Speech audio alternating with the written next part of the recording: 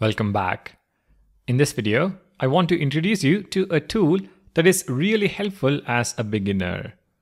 And that is the Testing Playground Chrome extension. Testing Playground is an extension that helps you find the best queries to select elements when working with testing library. It allows you to inspect the element hierarchies in the developer tools and provides you with suggestions on how to select them while encouraging good testing practices. Let's understand how it works. Step 1. Google Testing Playground Chrome extension and install it. Step 2. Head over to the tab where your React app is running. You can see I have now included the job application component as well in our app component. Step 3. Open DevTools. Here, you should see a new panel called Testing Playground. If you don't see it, refresh the tab or open localhost in a new tab. Step 4. Select the pointer tool and hover over an element. Testing Playground will suggest the best query to find that element in your test. You can click on the copy button and paste it in VS Code. You can also see different queries based on priority. We have getByRole, which is a query accessible to everyone, and we can select the element using getByText as well.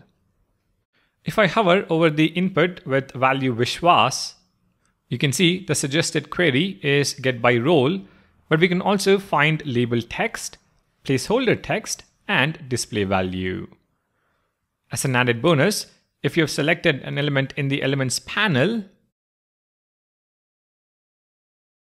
and switch over to the Testing Playground panel,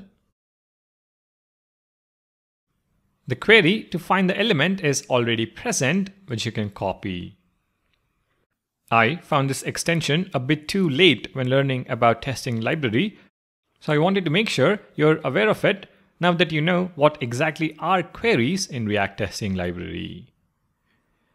To summarize, we can use the Testing Playground Chrome extension to find the best queries to select elements when writing tests. When you install the extension, it will add a new panel to the Chrome DevTools, which allows you to select elements in the browser while suggesting the best way to find that element. With that, we come to the end of the fourth section in this series, which is once again a smaller part of the wider React testing library concepts. In this section, we have learned how to query multiple elements, how to use queryBy and queryAllBy methods to assert against elements not present in the DOM, how to use findBy and findAllBy to assert against appearance and disappearance of elements in the DOM, had a quick note about manual queries, learned how to debug tests, and finally learned about the Testing Playground Chrome extension that helps find the best queries to select elements when writing tests.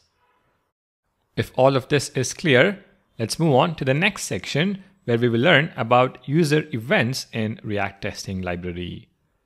Thank you for watching. Please do consider subscribing to the channel, and I'll see you in the next one.